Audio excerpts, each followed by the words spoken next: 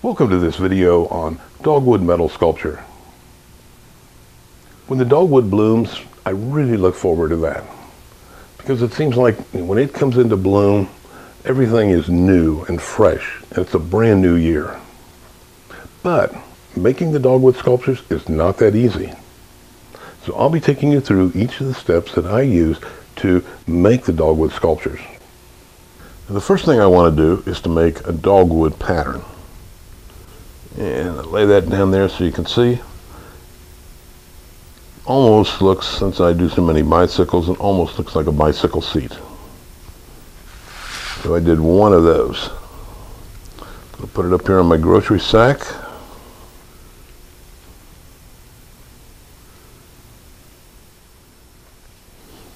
Okay. A little rough right there, but get the idea. Now I want to cut this pattern out. Now I want to transfer this pattern to a piece of copper. Could be any metal.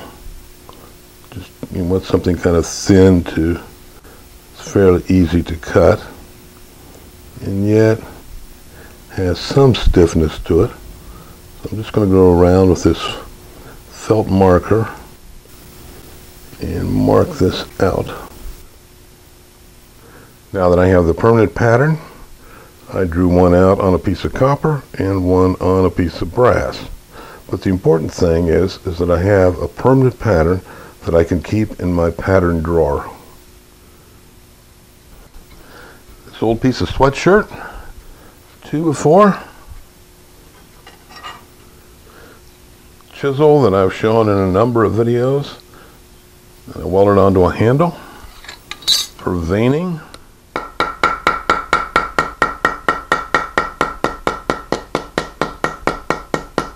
Now that these are cleaned up, made a few extra here, you can see I've did some folding on this one, and it adds to the dimension, and it has more depth to it. And to do that, fold it like that.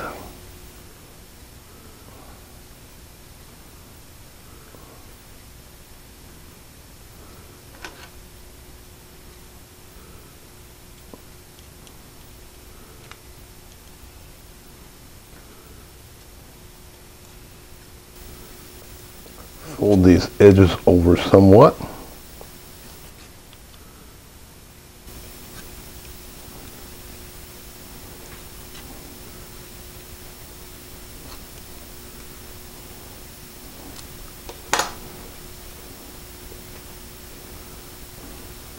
Bring them up a little bit towards the center. And now this is a dogwood leaf, and I made a pattern. And if you'll notice this line going right down through here, I like to make half patterns.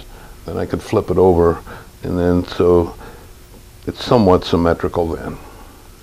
Then I transferred that to a piece of copper and came up with a permanent pattern. This is a 2x4, and I've burnt a groove in the 2x4. I'm going to line the leaf up to that groove.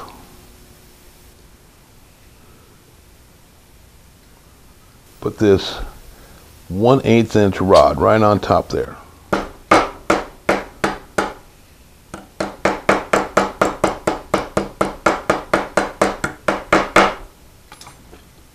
See what a nice groove that makes. That'll come through on the other side. Incidentally, I annealed these leaves so that they would be very soft.